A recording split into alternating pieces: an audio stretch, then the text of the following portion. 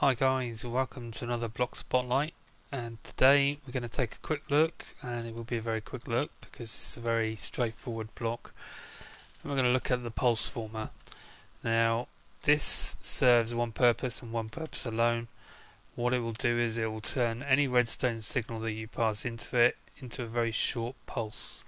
So as you can see, if I apply redstone signal to the pulse former, what it's going to do is it's going to send a pulse down to that lamp and light it up briefly. There you go. So even if I leave it on, we've got a redstone signal, it only pulsed very briefly.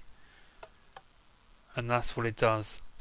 Now if you remember, the state cell that we looked at yesterday, it needs a very short pulse in order to function properly, to keep the times that you need it to be doing.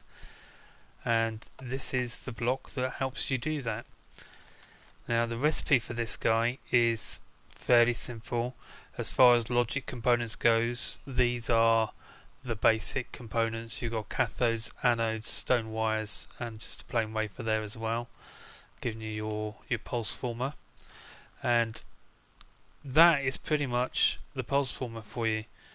Now I have set up a small demonstration circuit because I knew this was going to be a very quick one today, and this is fairly similar to a lot of the circuits I use for instance frame doors and things like that.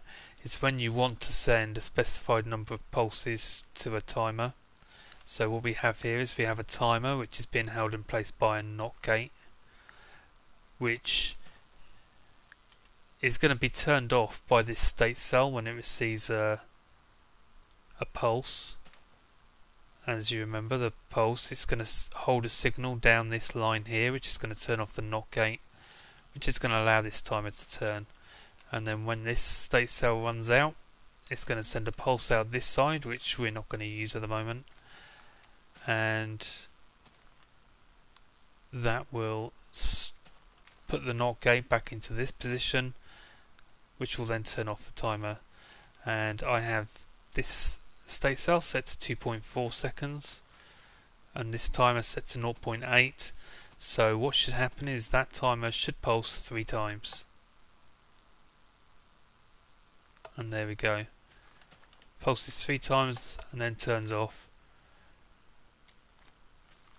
And that would, for instance, lower or raise a frame door in one go. And that there is basically how you would put all of these components that we've already looked at together into one small circuit.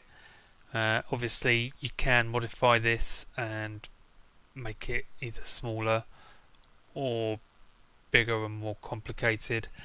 You may find that you need to place them in a slightly different arrangement because these will naturally go into an L shape, so you may need to use strips and stuff to get it pointing in the direction that you want it to.